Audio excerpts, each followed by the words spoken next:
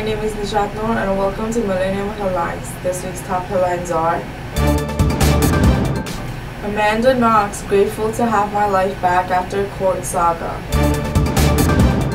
Zayn Malik leaves world's biggest boy band, One Direction. Decorated Boston cop in coma after being shot in the face. 7 shot and injured at Florida spring break house party. Official Al-Shabaab siege at Somalia hotel ends, 24 dead. People killed in Hindu gathering. ALPS crash pilot told X everyone will know my name. Amanda Knox says she's so grateful to have my life back after Italy's highest court overturned her murder conviction in the slaying of her roommate. Knox spoke briefly Friday evening to reporters gathered outside the Seattle home of her mother, Etta Mills. She was flanked by her mother and her fiancé, Colin Sutherland. Right after I'm absorbing what all this means and what has Right now I'm still absorbing what all this means, and what comes to my mind is my gratitude for the life that's given to me, she said. The 27-year-old Knox says she is thankful for the justice I've received and for the support I've had from everyone, from my family, from my friends, to strangers. I'm so grateful to have my life back. Asked what the future held, she said, I don't know. I'm still observing the present moment, which is full of joy. In a statement earlier in the day, Knox said that knowing she was innocent gave her strength in the darkest times of this ordeal. Former One Direction member Zayn Malik spoke for the first time since leaving the group this week, and he's sorry for the pain he's caused. I feel like I've let the fans down, but I can't do this anymore, he told the UK's outlet The Sun. It's not that I've turned my back on them or anything. It's just I just can't do that anymore because it's not the real me. He said that he had been uncomfortable in recent months and that his departure was best for everyone concerned. I did try to do something that I wasn't happy doing for a while, and for the sake of other people's happiness, the 22-year-old said. But now, he added, I've never felt more in control of my life. And I feel like I'm doing what's right by myself and right by the boys, so I feel good.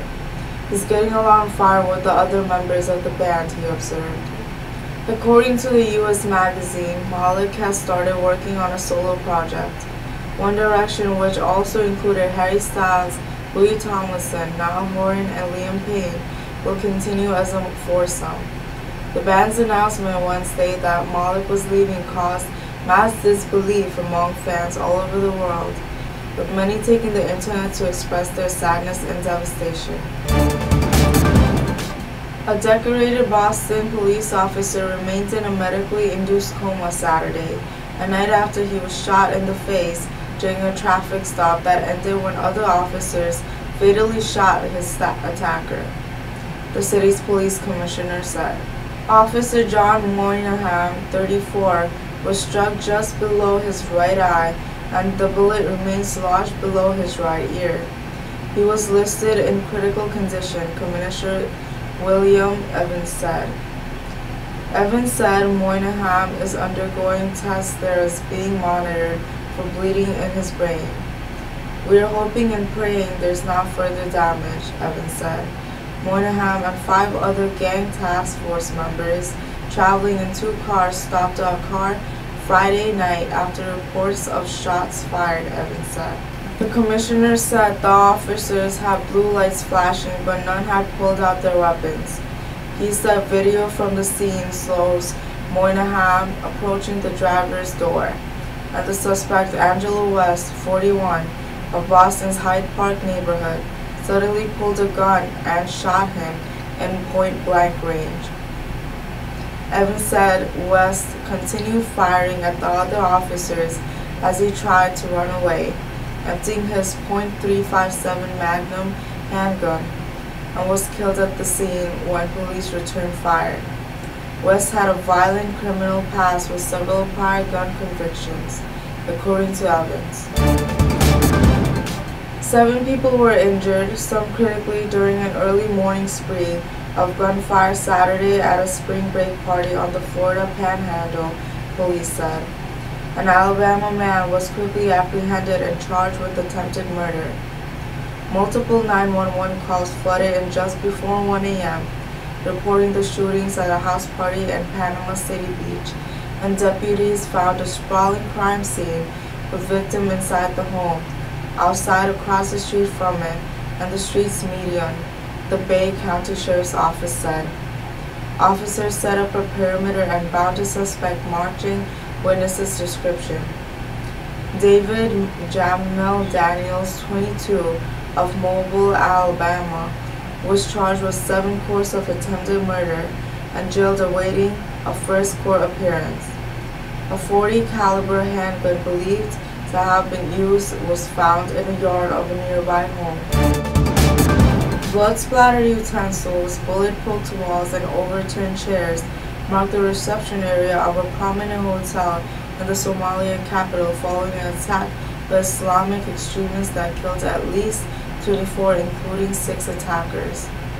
Somali special forces stowed over 3 bloodied bodies of the alleged attackers after officials declared they have full control of Makkah al-Mukarramah motel Saturday, more than 12 hours after gunmen, believed to be 6 in number, from the Islamic rebel group of Al-Shabaab stormed into the hotel.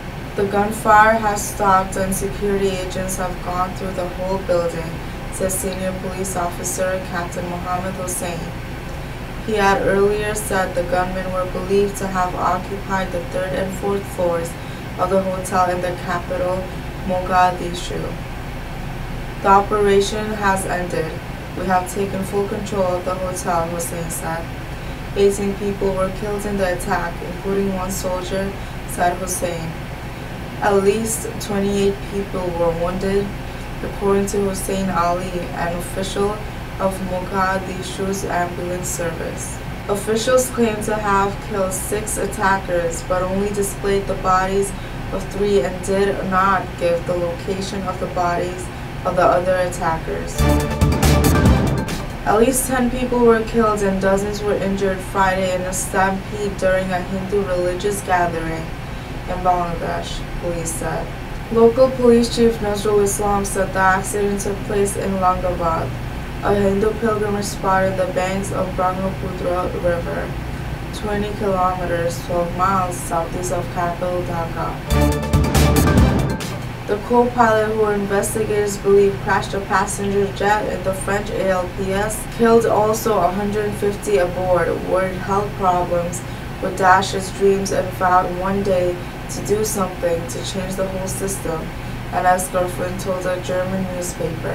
The 26-year-old woman, identified only as Maria W., recalled in an interview with the mass circulation Bild Daily how Andreas Lubitz told her, "One day I'm going to do something that will change the whole system, and everyone will know my name and remember." Now the details to this week's top headlines. Amanda Knox, grateful to have my life back after court saga. Zayn Malik leaves world's biggest boy band, One Direction. Decorated Boston cop in coma after being shot in the face. 7 shot and injured at Florida spring break house party. Official Al-Shabaab siege at Somalia hotel ends, 24 dead. People killed in Hindu gathering. ALPS crash pilot told X, "Everyone will know my name." Thank you for watching Millennium Headlines. See you next week.